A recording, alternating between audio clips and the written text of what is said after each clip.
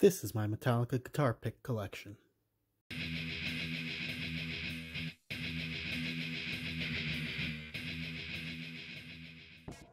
Hey YouTube, thanks for watching my video. These are my Metallica guitar picks that I got at concerts. I didn't buy them or anything. Not that there's anything wrong with people who do buy them, but I happen to get all these at concerts. I really cherish these. They're not for sale and they're not for trade. Just getting that out of the way. And Metallica really means a lot to me. I was actually in their video for Halo on Fire, and I saw the Worldwide tour 4 times in Oakland, Seattle, San Francisco, and Portland.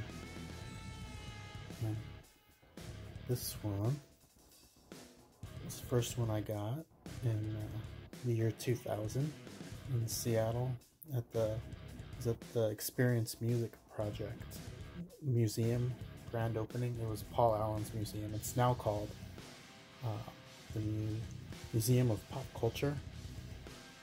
But anyway, and this one I got in Seattle,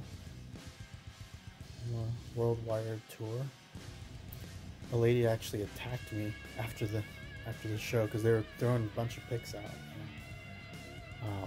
I guess I jumped to grab one, and I didn't feel like I touched anyone, but she said I knocked her over, so she started punching me and pushing me, but oh well. This one is from San Francisco. I had to wade through an ocean of hipsters to get close enough to the stage to get that one because I was kind of late.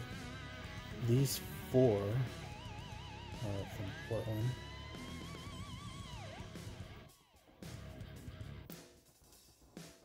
These are just ones that were thrown out that I was able to grab. This is definitely one of my favorite ones, the Death Magnetic one. Love that one. Let's see. One of Kirk's picks.